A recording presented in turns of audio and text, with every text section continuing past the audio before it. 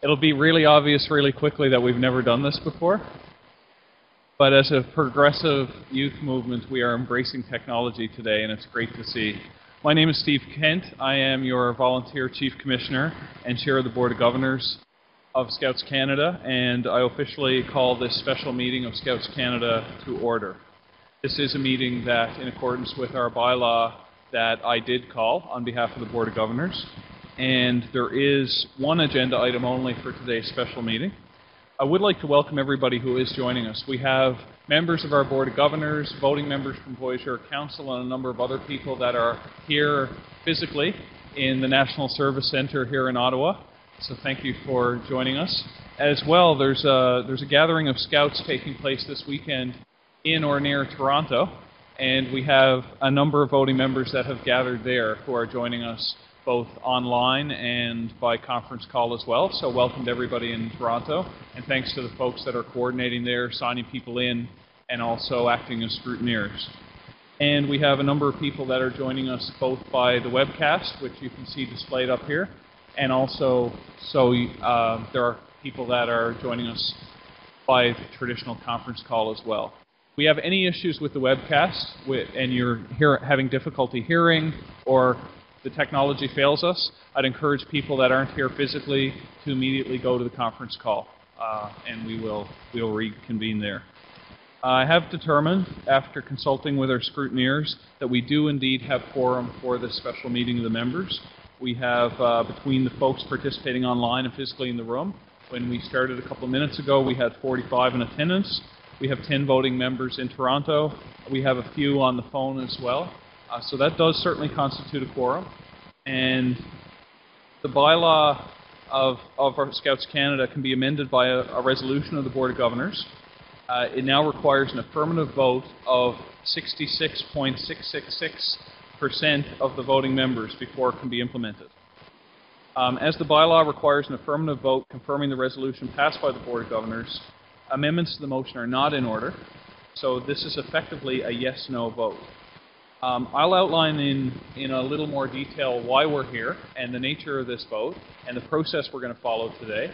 But as a little bit of good news to get our meeting started, I'm very pleased to... Now I'm hearing the echo on the speakerphone. I'm very pleased to reiterate an announcement that was made over the last week or so that Scouts Canada, effective April 30th, has a brand new Executive Commissioner and Chief Executive Officer. Of course, he, as an officer of our corporation, is joining us today. So I would like to welcome to the podium to say a few words our new Executive Commissioner and CEO, Mr. Michael McKay.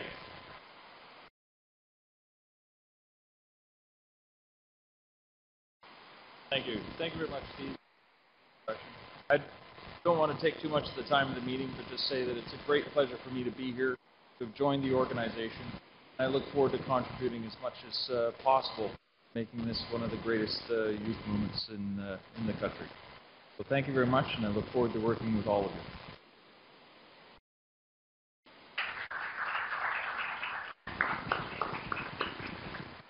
Thanks, Mike, and welcome. We are thrilled to have you joining our adventure. You're one of our own, one of our millions of alumni in this country.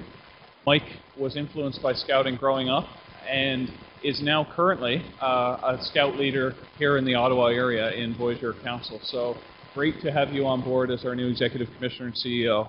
I also want to pay tribute and give thanks on behalf of the Board of Governors and all our members. I want to give thanks and pay tribute to Rob Stewart, who is also joining us today, who has previously served as our Executive Commissioner and CEO, and most recently served in that capacity once again as we went through another transition. Rob continues to do great service to the organization, recently celebrated his 30-year anniversary of employment with the organization. And Rob, on behalf of the board and our members, I want to thank you for your continued exemplary contribution to Scouting. Thank you.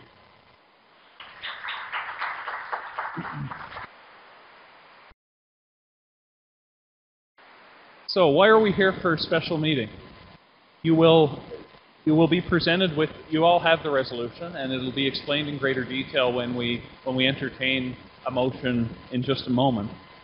We're here today, and I called a special meeting because it was necessary to advance this business in advance of the AGM this fall. Because we're dealing with a motion that affects the composition of the Board of Governors, and because the process to prepare for the annual general meeting that will take place this fall here in Ottawa is already underway, there's a need to advance this process now as opposed to waiting until November. It impacts the work that the nominating committee is going to do in terms of identifying candidates to stand for election to the Board of Governors, and it also impacts current board members. We also have the unique opportunity this year with a number of board members retiring that we can move in a direction like this without necessarily displacing a whole bunch of current board members who are somewhere in the middle of what tends to be a 3-year term, 1-year terms that are re-elected annually to a maximum of 3 years. Hence the reason to be gathered here today, and I want to thank members for their cooperation in making this possible.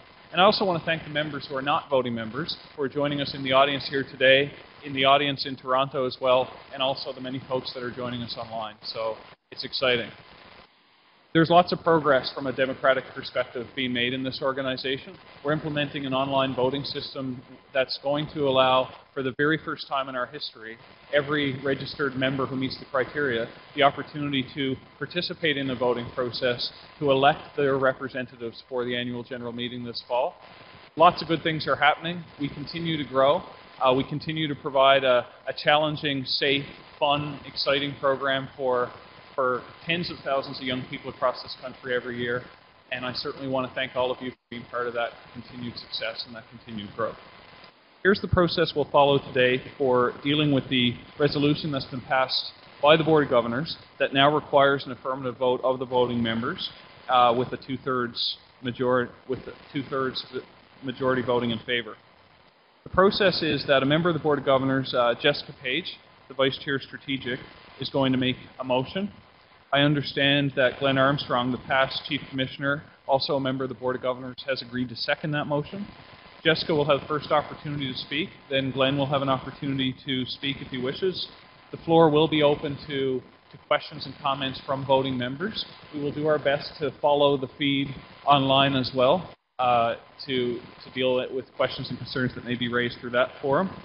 And when I sense that questions and comments have all been made, I will call the question and I'll seek the assistance of the scrutineers to conduct the vote. Then we'll adjourn. So, on that note, I should also introduce the other gentleman at the head table who you can't see if you're joining us in computer land. John Himmons, the Vice Chair Finance, is joining me up here, along with Michael McKay, who you just met, Glenn Armstrong, and Jessica Page, who will speak to you in just a moment. So, Jessica, I'd like to invite you to come forward to make your motion. I'll ask Glenn to second it, and then I'll give you an opportunity to speak to the resolution.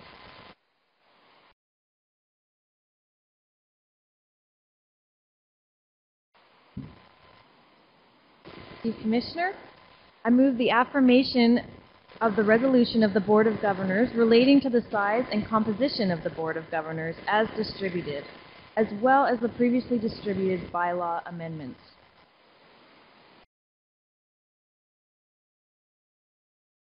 The resolution passed by the Board of Governors is as follows. Be it resolved that the size of the Board of Governors of Scouts Canada shall be comprised of 15 individuals, each of whom shall be at least 18 years of age and have power under law to contract. 1. Chief Commissioner and Chair of the Board.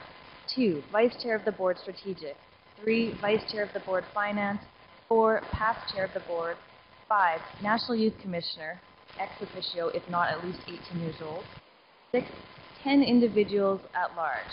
Of these total 15 members, there will be at least one member from BC Yukon, at least one member from Alberta Northwest Territories, at least one member from Saskatchewan, Manitoba, at least 2 members from Ontario, Nunavut, at least 1 member from Quebec, at least 1 member from Atlantic Canada, and at least 3 of the 15 individuals must be between the ages. Be it further resolved that the selection of the National Youth Commissioner shall be added to the business of the annual general meeting. The National Youth Commissioner, if 18 years of age or older, shall be an officer of the Scouts Canada Corporation. The Executive Commissioner and CEO and the Honorary Legal Counsel shall be ex officio non-voting members of the Board of Governors and non-voting members of the Scouts Canada. The nomination of a new Chief Commissioner may take place up to 1 year in advance, that the nomination shall be submitted to the voting members of the agency, and that if approved, the individual shall become the Deputy Chief Commissioner and an ex officio member of the Board of Governors. That 2 minor wording changes take place in Bylaw 2 to add the nomination of honorary officers to the role of the nominating committee, and to complete a mischange in wording from Chief Scout to Patron Scout when referring to the Governor General. Bylaw wording.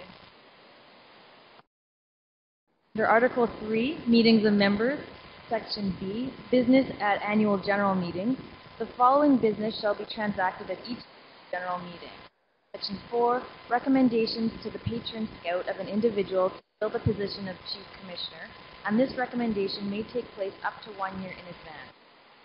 Article 4, Officers, Section A, Officers.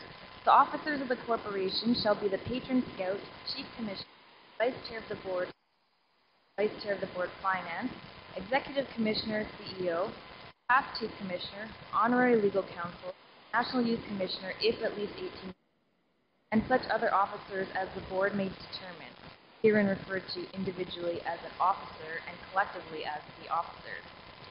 There's the roles of the officers. The respective roles of the officers are as follows. Section 9, National Youth Commissioner.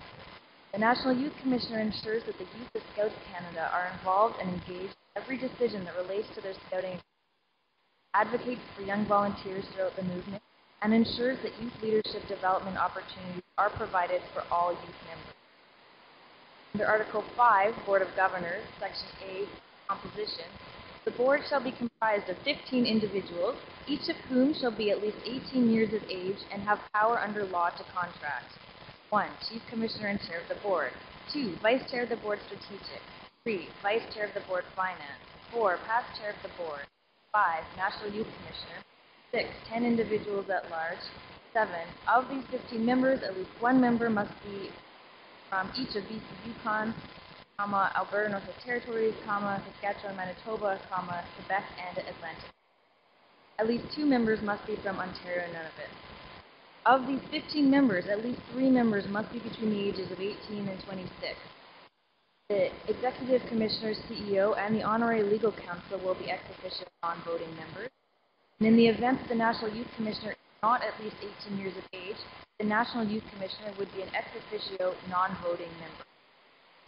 Under Article 7, Committees and Task Groups, Section B, Nominating Committee, Section 4, the Nominating Committee shall prepare for a presentation to the Annual General Meeting of members each year a list of A. Recommendation to the Patron Scout for appointment to the position of Chief Commissioner, and this recommendation may take place up to 1 year in advance. B. Additional officers, namely Vice Chair of the Board Finance, Vice Chair of the Board Strategic, Past Chief Commissioner, National Youth Commissioner, Honorary Legal Counsel, and such other officer or officers as the Board may determine. C. Up to 10 members at large. Of these 15 members, at least 1 member must be from each of BC/Yukon, Alberta Northwest Territories, Saskatchewan, Manitoba, Quebec, and Atlantic Canada. At least 2 members must be from Ontario and Nunavut. Of these 15 members, at least 3 members must be between the ages of 18 and 26. F. Honorary officers and honorary members. And G. The Patron Scout in the event the Governor General, for any reason, is unable to accept office.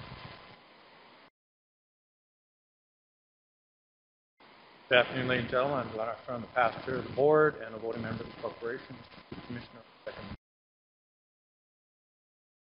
Thanks to you both. Great reading skills, Jessica. And I'll now invite Jessica as the mover of the motion to have the first opportunity to speak. Great, thank you. So a number of us on the Board of Governors have recognized for a long time that our current board structure is far from ideal. In fact, some would argue that it is neither manageable nor effective. The first issue relates to size. Currently, our board has 23 members. Board membership is allocated to include youth representatives between the ages of 18 and 26, geographic representatives, vice chairs of the board, strategic and finance, past chair of the board, chief commissioner, and the chief executive officer. Quite simply, the size of the board as guided by our bylaw has become cumbersome, and we're having difficulty completing our workload in a timely manner. Additionally, there is a significant expense associated with convening such a large group. A committee of the board has been exploring this issue for some time. The second issue relates to optimization. The specific provision of geographic locations where board members must reside makes it extremely difficult to recruit individuals who have specialized expertise that the board requires. For example, if a member from Ontario is coming to the end of their term, that next member has to be from Ontario. That means that even if we have a pressing requirement for a pension expert on the board, and we find one in Nova Scotia who's willing to serve, we're unable to bring them onto the board. We'd need to find someone from Ontario who is willing to serve, but may not have the expertise that we need for optimal board performance. With the proposed amendment, we hope to reduce the size of the board to around 15 members. We also wish to add the National Youth Commissioner as an official voting member.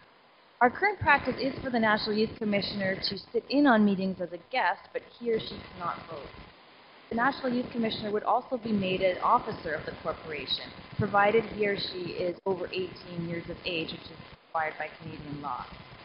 If we want to relax the geographic provisions to ensure that we have representation from across, we want to relax the geographic provisions to ensure that we have representation from across the country while still allowing for at-large members to be recruited and elected for specific purposes related to their subject matter expertise. These changes will make the board more effective, more nimble, more efficient, while still ensuring that we have a diversity of views represented from across this large country. In addition, these changes are aligned with the best practices of other national organizations who are moving in similar directions of reduced size with higher emphasis on subject matter expertise. An additional provision to select the Chief Commissioner a year in advance in order to allow adequate time for transition. As well, the CEO will be given ex officio status in order to avoid conflicts of interest. I had the opportunity to review these amendments with our National Service team and other members around the end of March, and after discussion I found there was very strong support for the changes, and that is why I'm putting them forward to you today. Now invite Glenn to, as a seconder, to have an opportunity to speak to the motion. Thank you, Chief Commissioner.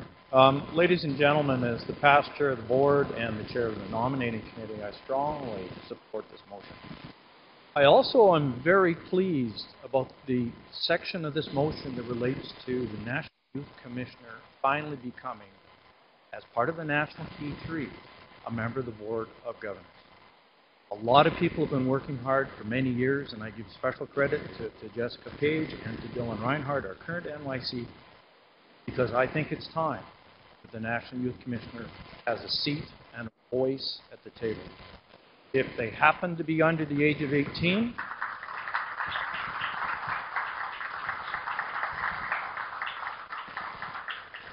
thank you. If they happen to be under the age of 18, I do not see why that should stop that voice. It simply means that under Canadian law, they cannot have a vote. Thank you very much, Mr. Chief.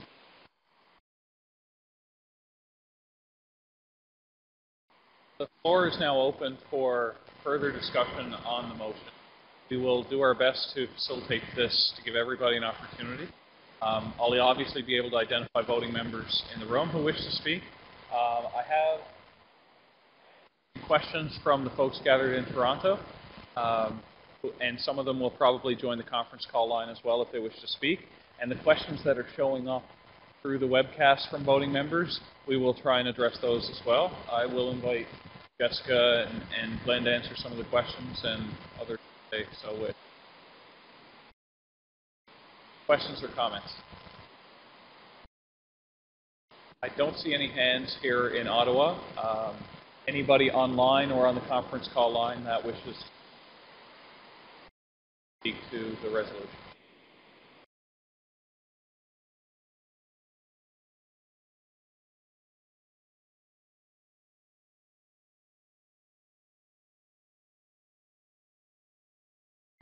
It is. I'll ask again. Is there, and it, perhaps somebody in Toronto could confirm whether there's anybody who wishes to speak to the resolution? Confirm yes or no? Thank you. Oh, your CEO. Can the folks on can someone on the conference call line say something? Thank you. You just earned your conference call badge.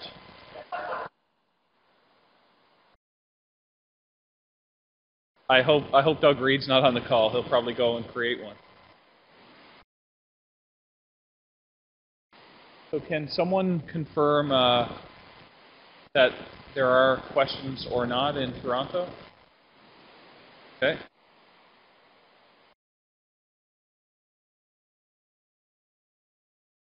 Excellent. Vancouver has no one in Vancouver has a comment. We can't hear whoever is. Oh, it's getting all crazy now. We can't hear whoever is speaking on the conference call. I will repeat what they say then if you can't hear them. If a chair or vice chair, question from Fred White in Nova Scotia. If a chair or vice chair is from a certain area, does that cover the requirement for that area? And the answer is yes, it does cover that requirement for that area. That's not to say that that person would necessarily be the only representative from that area. The nominating committee would continue to do its best to ensure broad representation from across the country that's as broad as possible, consistent with past practice. Does Peter get a webcast badge? Well, it took you several tries, Peter, but yes. We encourage personal development. Quebec is good. That'll be a discussion for another day. I love Quebec. Anybody on the conference call have any questions or concerns?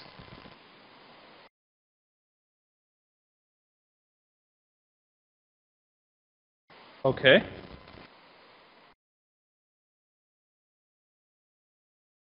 So we will allow Toronto time to connect by conference call, or folks use the webcast if you wish. But we'll give you time. We'll make sure everybody's had an opportunity before we call the question.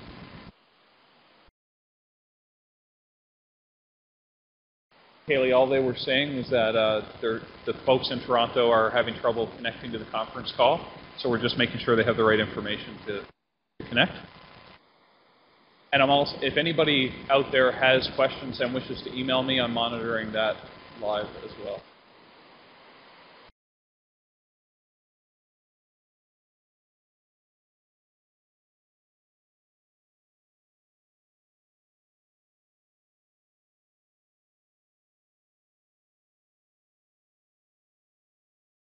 Hi, Barry. We hear you.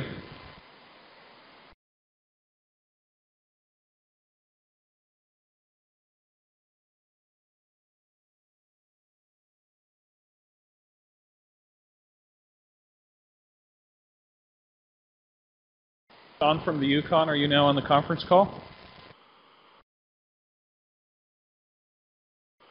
Okay.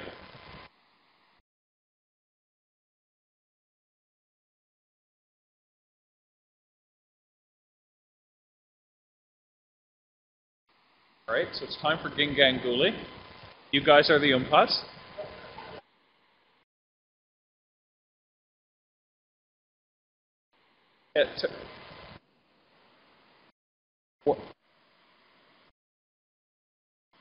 Yeah, what's the challenge for the conference call? But we heard Barry, who's in Toronto. Great, thank you, Toronto.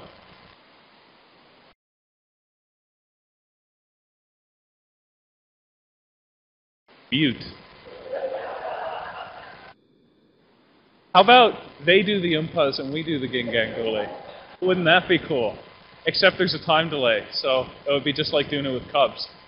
So, or the board, same delay. So questions in Toronto?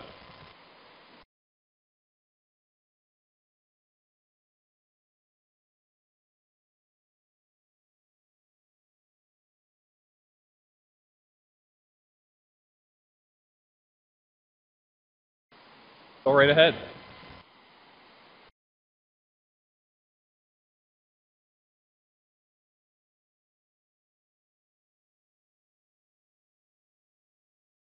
I'm going to invite Jessica or Glenn to speak, unless there's another member of the board that wishes to speak. I will say, simple answer is yes, we've done considerable research, but I'll allow those folks to address the question. Sorry, for the benefit of those who can't hear what I'm hearing, the question was, is there experience from other organizations, from other corporate boards that suggest that there's an optimal size, that a smaller size like we're proposing is actually more effective? So I'll invite, it looks like Jessica wishes to speak, and if anybody else does, then I'll certainly be happy to recognize them.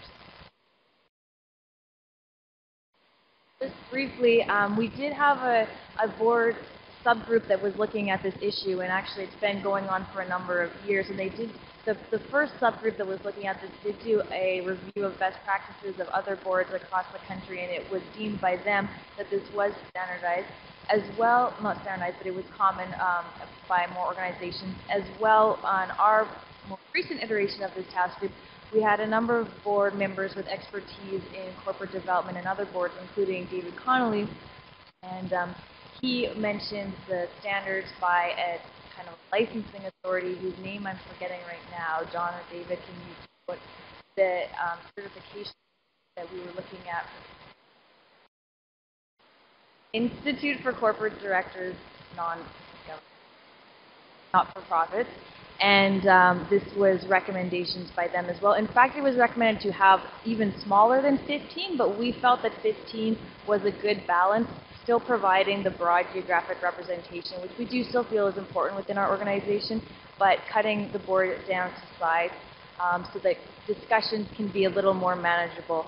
As I mentioned earlier, we do have 23 members of our board right now, which is a very, very large group to have any meaningful debate or discussion in a timely manner. And I think with 15 members, you can still have a lot of subject matter experts, a lot of good discussion, while it being a much more manageable size so people can have their opinions heard and everyone can contribute. That question, or have anything else to add?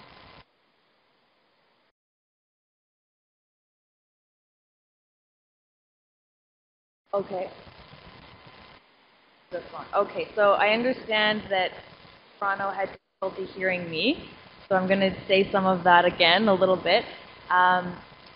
Just to reiterate, we did have a number of task groups have been looking at this over the last couple of years, and it was, Toronto, are you okay? Anyway, so they did feel that this was standard towards a number of different boards across the country, as well as the guidelines provided by investors on profits. This is in line with their recommendations as well, and in fact, the recommendations actually for a smaller size board would be around closer to 12, but we felt that 15 would be a good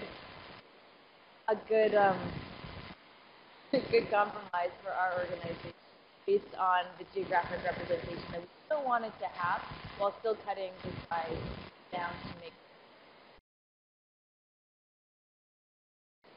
less unwieldy. So are you okay with that explanation? Follow-up question?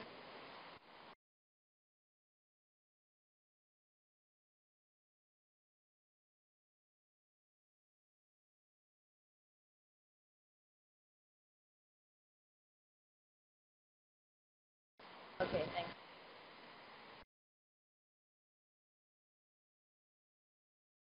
Great, thank you. It sounds like the folks in Toronto are having more fun.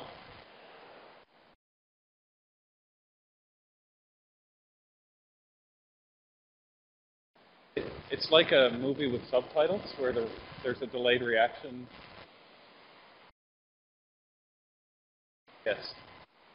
Further discussion on the motion.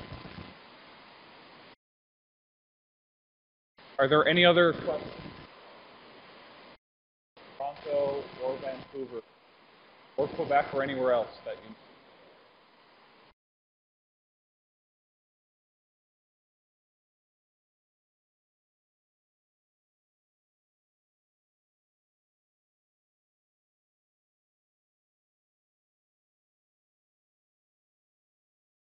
ask a second time. Is there any further discussion on the motion that is on the floor?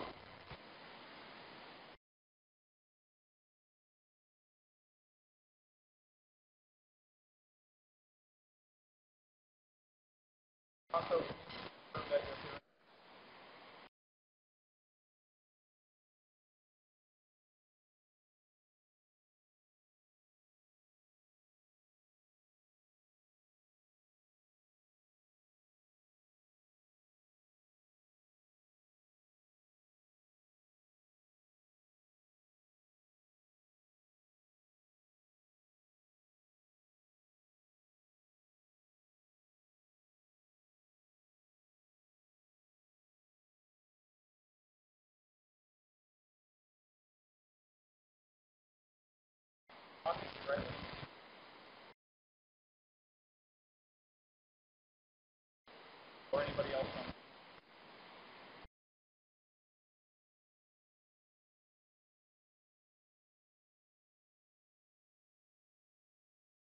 Anybody online who wishes to post a question? Voting members.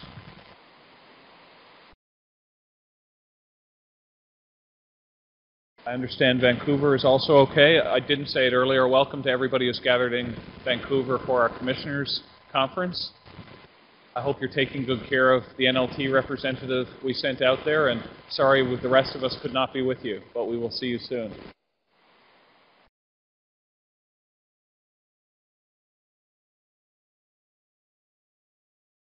I've not received any emails. Everybody on the conference call line is fine. Everybody on the webcast seems fine. Everybody here, any questions or comments? I'm sorry to prolong. I just want to make sure that we give everybody ample opportunity to weakness of the format today. Hearing none, I am now going to call the question, and I'm going to ask for the members present to raise your voting cards, and I will ask for our scrutineers in Toronto. I'd ask our scrutineers. And for the folks online, we have a poll now open. So for the folks that are voting members logged into the webcast, you can now vote. All in favor of the resolution as presented, please raise your voting cards in Toronto. And if you're online, please vote online now. Agree is in favor. Disagree is not in favor. Please raise your cards, and I'll ask the scrutineers to get the count. I'll also indicate as we do this that we have 12 members who are 12 proxies that are being held by voting members today as well, in addition to the substitutions that have been submitted in accordance with our bylaw.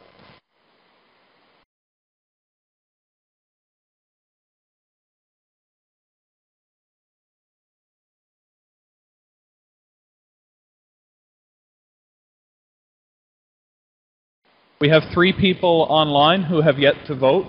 28 of 30 have voted. Pardon me? Oh, that includes me and David. Okay. Sorry. So we can now confirm that everybody online has voted. We have 28 in favor. Can somebody please tell me how many?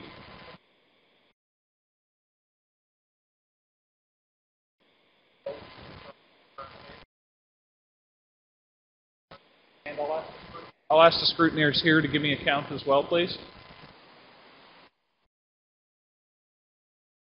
Ottawa, can you hold your cards up one more time?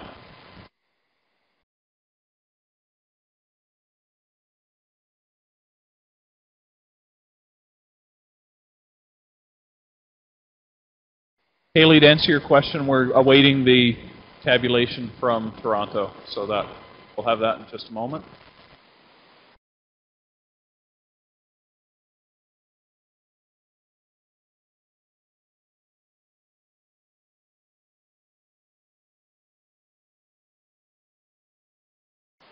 Hela, Hela, Hela, Hela, Hela. Oh, Hela, Hela, Shela, oh, Hela.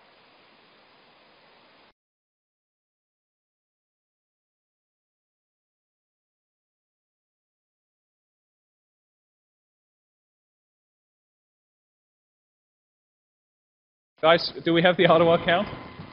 Thank you. Can we have the online results, 28 in favor. How many here in Ottawa? 30 yes in Ottawa, so that's 58. And how many in Toronto, please? 10 yes in Toronto, so that's 68 in favor. And all those opposed? And anybody?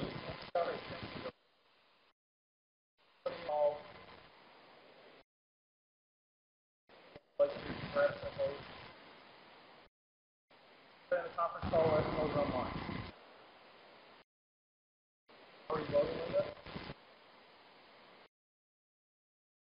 Ready to run a total like that? Who else is on the conference call to vote in favor?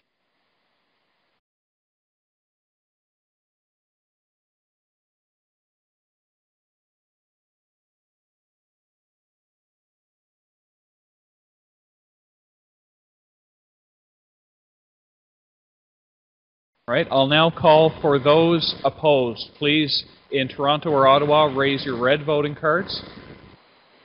And on the web, you've already voted. Thank you. On the web, you've already voted. Thank you.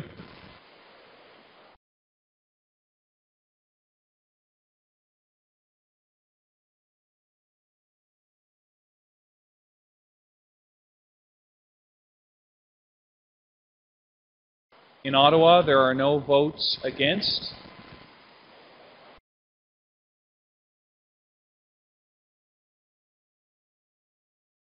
One. We have one vote against from in Toronto. One vote against in Toronto. Anybody else on the call who has anybody on the call?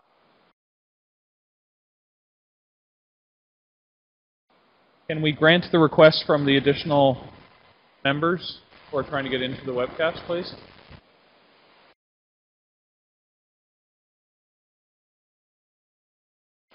And to Chris and Mickey, who just joined the webcast, I would encourage you to now vote.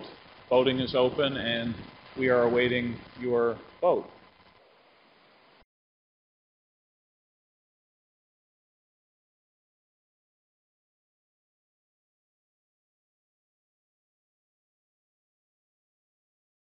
We now have 30 in favor online. There were 10 in favor in Toronto. There were 30 in favor here in Ottawa. So 70 in favor, plus Linda Boone is 71. I'm going to allow the scrutineers to respond. I'm just trying to keep people posted. And we have one vote against.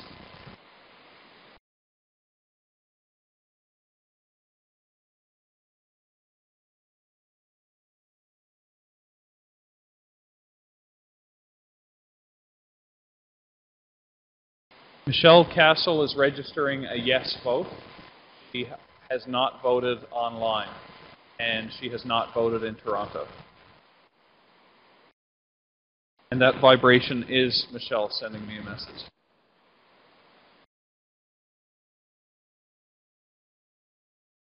Check to make sure nobody's voting on Twitter.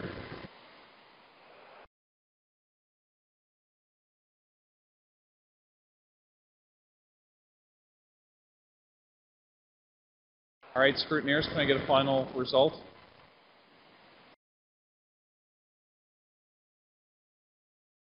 Yes vote is 75. Yes vote is 75. No vote is 1. I declare the resolution carried. Thank you.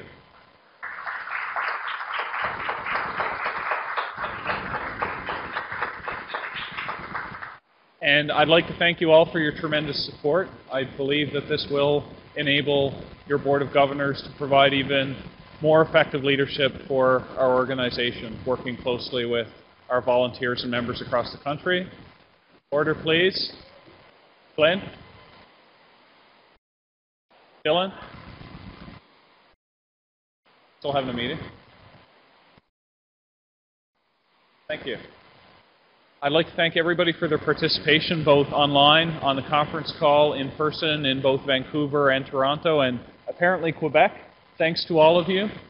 Enjoy the rest of this Scouting year. We're counting on all of you to help us continue to grow Scouting and achieve our mission and bring our programs to more children and youth across this country. Have a great summer, and we look forward to seeing you along the trail. I will now ask for a motion to adjourn. Moved by Neil Rice, member of the Board of Governors. Seconded by Elizabeth Smith-Windsor, member of the Board of Governors. This meeting is now adjourned. Thank you.